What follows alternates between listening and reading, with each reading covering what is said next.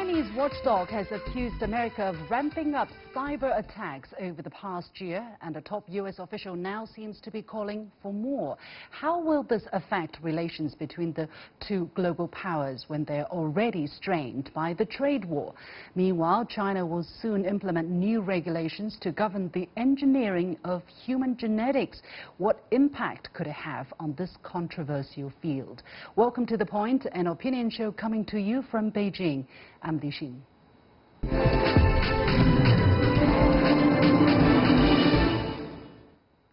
Is cyber warfare a heightened source of friction between China and America? Recent years have seen the U.S. accuse Chinese hackers of aggressively attack cyberspaces in China, charges that Beijing denies. Yet a leading Chinese non-governmental cybersecurity watchdog has reported that last year, some 3.3 million computers in China were controlled by some 14,000 Trojan or botnet servers originating in the U.S., nearly double the number of servers from 2017. So what lies behind the reported U.S. offensive, and how might the Chinese respond? Joining me for the discussion in the Beijing studio are Professor Rick Dunham, a former White House correspondent and co-director of the Global Business Journalism Program at Tsinghua University, and Zhao, a research fellow at the Chinese Academy of Social Sciences. Gentlemen, welcome to the show. First, a little bit of background about this organization that did this report. This is an organization called CNCERT. It is established in 2002. It's a non-governmental organization of network security technical coordination. So, as I said, 3.3 million Chinese computers were on the Chinese mainland were controlled by more than 14,000 Trojan or botnet servers in the U.S. last year.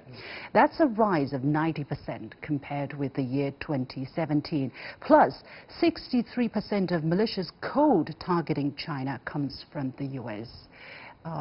How serious a problem are we looking at, Rick? Well, we've seen a major change since Donald Trump became president. Even before the tariffs went on a year ago, the Trump administration had decided that this was a one-sided war, that the Chinese government or Chinese government-inspired attacks on American government or corporate targets were far in excess of what the U.S. was doing, and they have aggressively, some might say too aggressively, responded. And you can see there's a massive increase. Difference between what happens from China out in cyber warfare and the U.S. out is, in the U.S. there's some government involvement, whether it's NSA, CIA, FBI, Defense Department, others.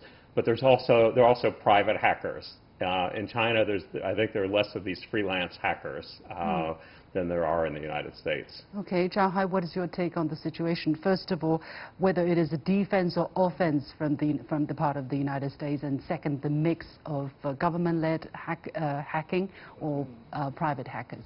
I think only from this report it's hard to tell what is that defensive or offensive in nature, but from the rise, particularly 90% of the attack, shows that there's more activity, at least from the US-based hackers. As Rick pointed out, there are government-led operations, and there are private hackers that doing malicious things for their own business purposes. So I think we have to differentiate. That also shows the imbalance of reporting on the global stage. I mean, Western media focused on how cyber attacks originated from either Russia or China or whatever, Iran, but they never reported how much attack is coming from the outside, particularly from the U.S. towards Chinese infrastructures, computers, and computer users. So I think it's very important for this organization, a non-profit organization, to verify and authentically reporting what's happening in China. And I think we need to pay more attention, and also we need more of this kind of reporting to reveal the extent that the Chinese cyberspace have been intruded or has been exploited by outside users. Basically, to have a better understanding of the big picture, right? To have another piece of the puzzle. According to the same report, that there are actually quite some substances there, and I read through. For instance, it says 3,300 IP addresses in the United States, up again 40% from the year before, planted Trojan virus in 3,600 websites on the Chinese mainland. The United States topped the list of overseas sources of cyber attacks targeting computers and websites on the Chinese mainland, according to the organization. Again, are we talking about the U.S. stepping up responses to alleged Chinese, government-led massive cyber intrusion in the United States, or is there the possibility as well that there are simply just more U.S. hacking taking place against China as, I don't know, as China becomes more important, or as China is seen more as a rival, or as relations between the two sides become more strained? Rick? Well, the answer to your question is yes. And it doesn't really matter if it's responding to something that happened in the past or not. Let's just look at where we are today. This report pretty dispassionately states where we are today. And you can look at websites where you can see the hacking that's going on. I mean, it's pretty amazing if you have access to the websites to see coming from one country to another. I think something we keep in perspective, yes, China's being targeted by the Trump administration, but others are being targeted too. There's a relatively new disinformation campaign involving Iran that's going on. I think that the Trump administration has chosen certain countries and targeting them. In the Iran one, there were even fake accounts being created to spread disinformation, and some of it was innocently picked up by U.S. media, not knowing that these were fake people created by the Trump administration. So I think it goes beyond this kind of cyber espionage to disinformation and other use of the cyber world.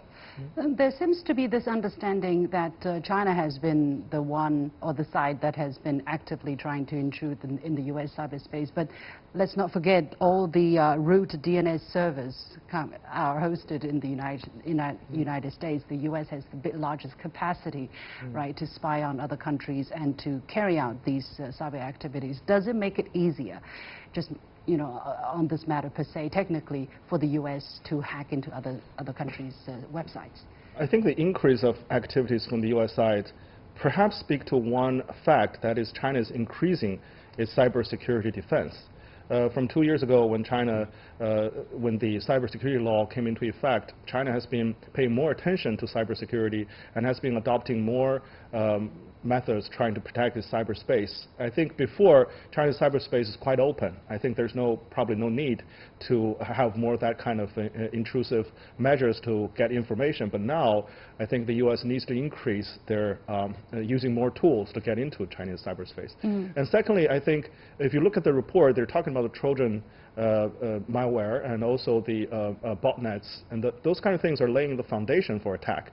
So basically, there are sleeping cells and backdoors that, when they were woken up, they could, having a systemic attack to the computers or to the servers.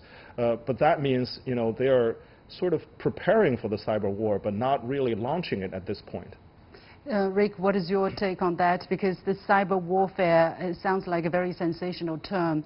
Are we already seeing some kind of a cyber warfare happening between at least the United States and China, or it's still at a dormant stage? Well, it's both. I think that, yes, the whole idea of this malware is to have it so that you can activate it at some time in the future. I mean, zombie computers from hell.